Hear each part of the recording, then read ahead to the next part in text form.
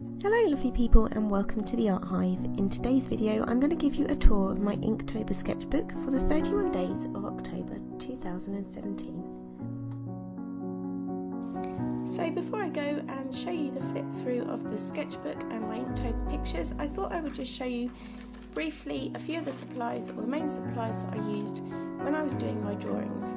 And obviously the first one was the black Winsor and Newton ink. And that just comes in a really neat little pot like this, and that is permanent ink. I did use a couple of other colours as well, and I'll tell you about those as I go through the sketchbook. So to apply this ink I used a couple of paintbrushes, and the one I used the most were these two, and they're round paintbrushes. This little one is a size 3 by Winsor and Newton. It's just a foundation paintbrush. And this larger one for applying more ink at once was a aquafine Rowney size 12. I also used a dip pen, and that was good for details and line work, and that's that. And then to get the ink out of the bottle, as well as using a paintbrush, you can use a pipette, and that was really good if I wanted to do light washes or dilute the ink with water. So to start with, when I did my drawings, I outlined them with this fine liner. This is a Copic multiliner in size 0.1, and I really like using this because it was very fine and also waterproof. So last of all, I used a white Uniball Signo Broad gel pen, and that was really good for highlights. And I also used this with a brush as well and water to add lighter areas, and use it pretty much like a white ink with a paintbrush. So on with the sketchbook tour then.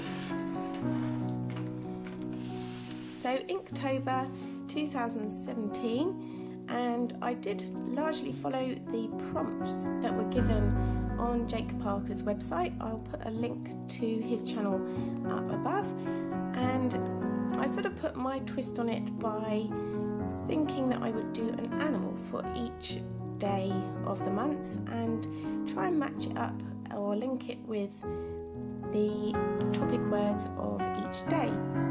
So sometimes this proved a bit difficult, but we got there in the end, and 31 animals were drawn.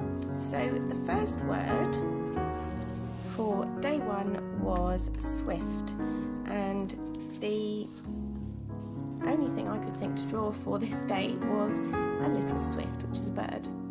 I'm also using, I was going to mention the sketchbook, or the watercolor pad that I'm using is a Moleskine or Moleskine, and I really like the size of this, and it was really good for applying water because it is watercolor paper.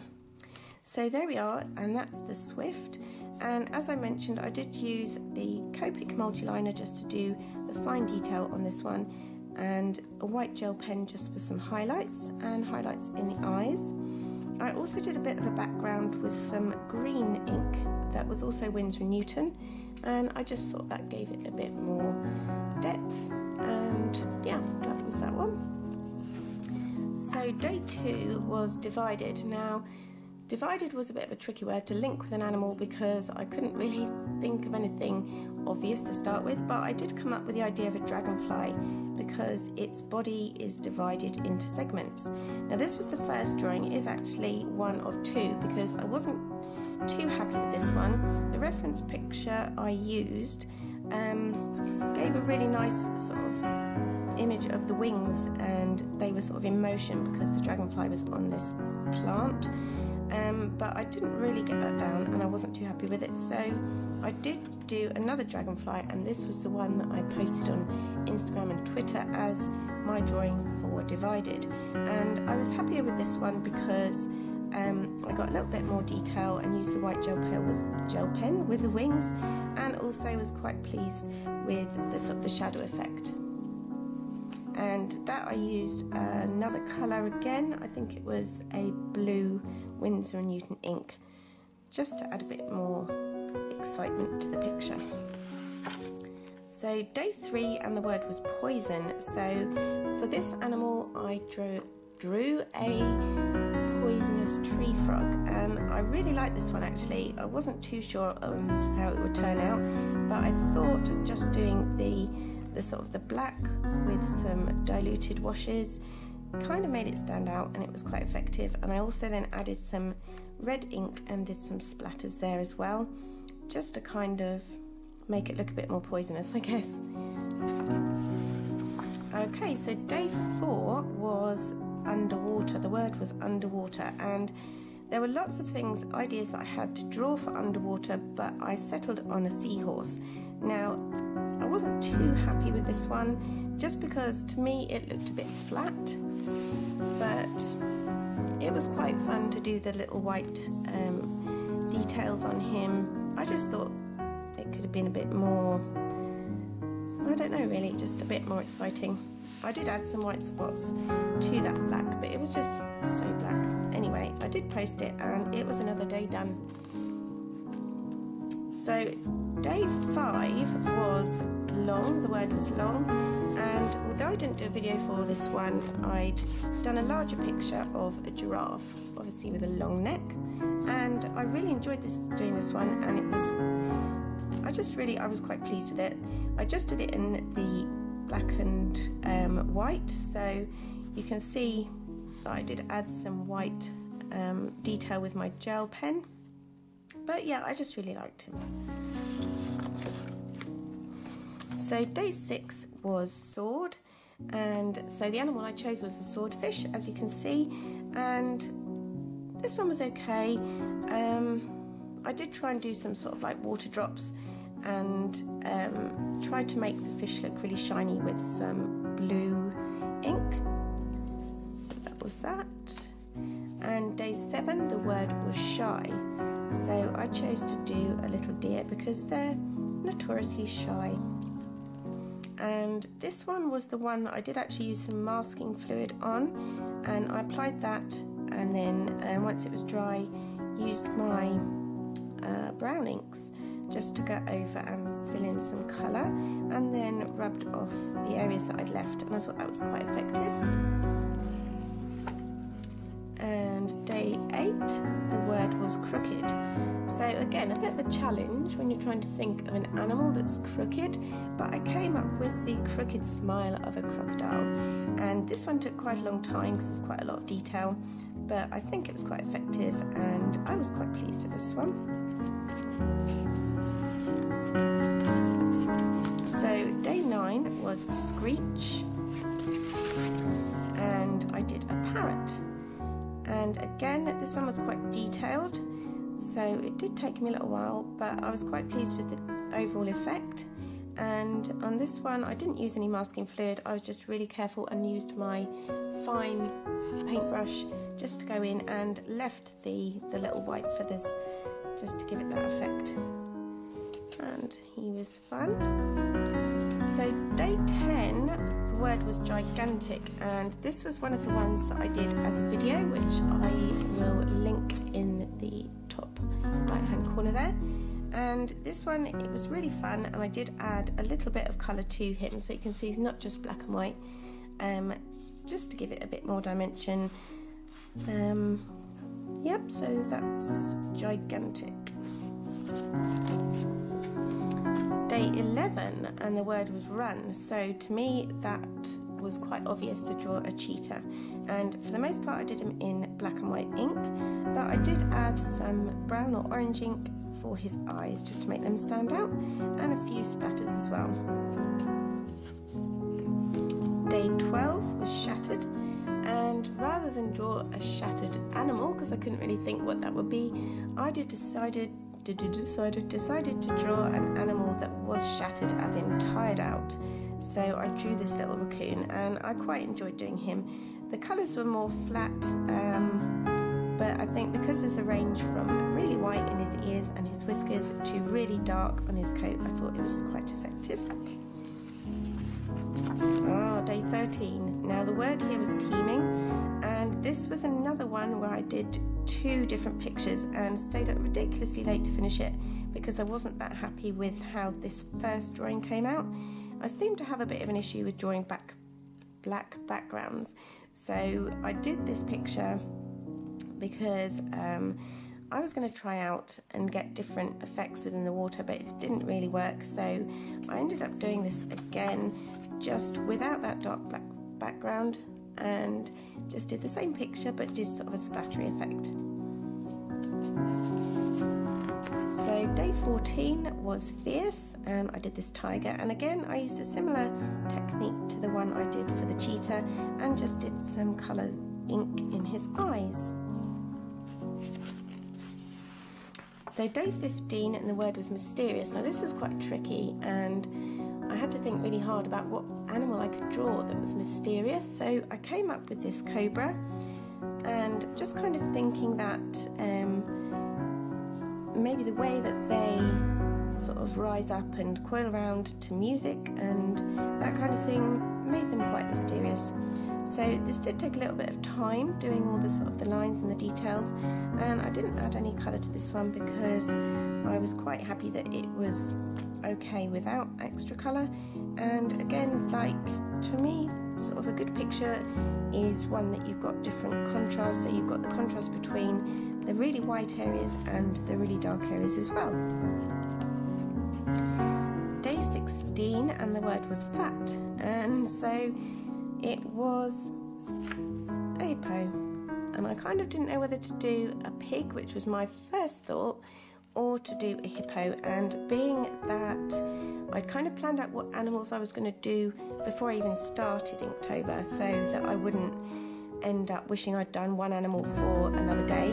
So I did hippo for Fat, and then I drew the pig for another drawing later on, I think, when the word was Filthy, and you'll see that in a minute. So yeah, I was quite pleased with him. I liked the look on his face, his expression there, and also his position, so I was quite happy with him. So day 17, and the word was Graceful, and that was another one that I did a video for, and I thought of a graceful swan. And I will link the video to this one up here as well if you want to go and check that out if you haven't seen it. So this is the pig one. This is day 18, and the word was Filthy. So this poor little pig here got to be drawn because he was pretty muddy, and I used I think it was a diluted red ink to get this pinky colour, and added some brown as well and some splatters to add to the filthy effect, and also went in with my fine liner and did the outline as well with that. Day 19, and the word was Cloud. Again, another tricky one to kind of think of an animal that you could draw for that word, and a couple of friends suggested a sheep, so that's what I drew, and it turned out okay. I mean, there's not many blue and purple sheeps hanging around, but I wanted to kind of make the sheep look more cloud-like, and added a bit of something different by using blue and purple inks with that one. Day 20, and I drew jellyfish, and the word was Deep. So another one where I struggled to kind of come up with something that I was happy with.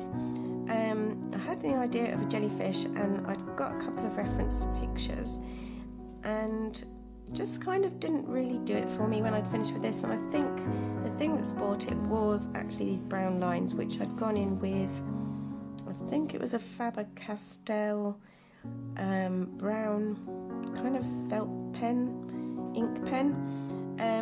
I like the sort of frondy bits that I'd done here and the background actually, but wasn't too happy with it on the whole, so I drew another one and leaving out the brown, and then I used my dip pen to do the fronds here, but being a bit impatient I didn't wait for the background to dry, so they kind of spread a bit. So all in all, not a day that I was particularly happy with, but we still finished that day. So day 21, and the word was Furious, and that was one that I have done a video for. Again, I will try and link that up above, and that was my ostrich picture. So this was the time that I used a different technique to do the feathers, and I used a spray bottle just with water in it, and I was really pleased with this sort of feathered effect because it didn't take me much time at all to do that. All the time that was taken was to do the eyes and the feathers on the top here. So that was furious.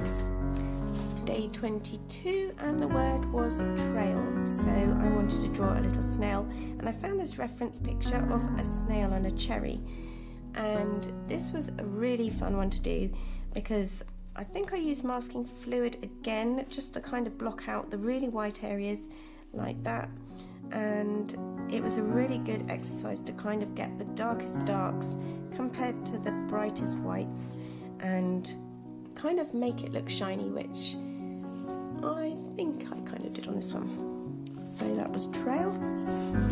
Number 23, and the day's word was juicy.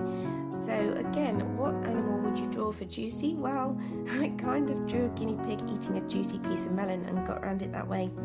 And I did enjoy doing this one because not only do I have 3 guinea pigs of my own, but it was quite a sweet little face to do and nice to kind of try some different effects with the melon as well, and also to get the fur, which I think I used a very fine paintbrush for, and just did lots of little lines in the direction that the fur was growing. So day 24, and the word was blind, and immediately I thought of a bat, but actually bats aren't blind, so I learned, so I drew a mole instead. And to start with, I thought this was going to be really a bit dull, but because a lot of the reference pictures of moles, they didn't really have many characteristics, so I thought it would be a bit dull. So I added a little bit of pink on his nose and his paws, and actually it turned out okay. A little bit of splattering around the edge there, and yeah, didn't turn out too bad. So day 25, and the word was ship. And what do you draw when the word is ship? Well, I decided to draw a cat, thinking of a ship's cat. And so I just drew this little tabby cat here. And on my reference photo, I think there was kind of a background where the cat was in a pool of light, which I kind of thought was good because then I could do the shadows and contrast the light areas of the cat's ears and whiskers with the darker background, although I didn't do the whole page. So he was quite fun. Day 26, and I think this is my favourite one out of the whole month because the word was squeak, and I wanted to draw a mouse, and he just turned out really well. Some days I had good days, other days not so much, but this one I was really pleased with. He didn't really take that long, and I think the contrast again between the dark black of his tail, his nose and his paws against the sort of the white background of the paper, and also doing a little bit of shadow, I thought it was really quite effective. So this is my absolute favourite out of the whole month. Okay, day 27, and the word was climb. So I thought of all these sort of climbing animals and came up with a koala and this little guy nestling in the tree. Kind of turned out okay, and yeah, didn't add any colour with that one, but just did a little bit of detail, I think, just after the ink had dried with my fine liner, just to get some texture on the tree there, and also on his coat as well. So day 28, and the word was fall. Now this is me being a bit of a wally because I took it to mean fall over and came up with a goat, because there is a breed of goat, especially when they're young, I think, that when they get scared they kind of freeze and they end up falling over because they're all like stiff and they topple over. What it probably meant was autumn, but hey, that's just the way it goes. But we still end up with a picture, and this goat I quite enjoyed doing, and decided to add a little bit of coloured ink on the background just to make him stand out.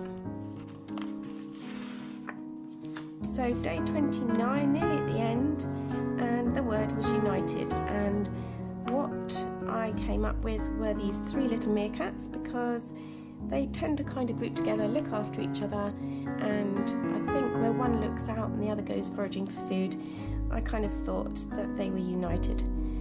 So that was quite good. I did again use some masking fluid for this one just to leave the white areas, and added some white gel pen just for the fluffy sort of feathers there as well. Feathers? Fur. Fluffy fur. And that was that one.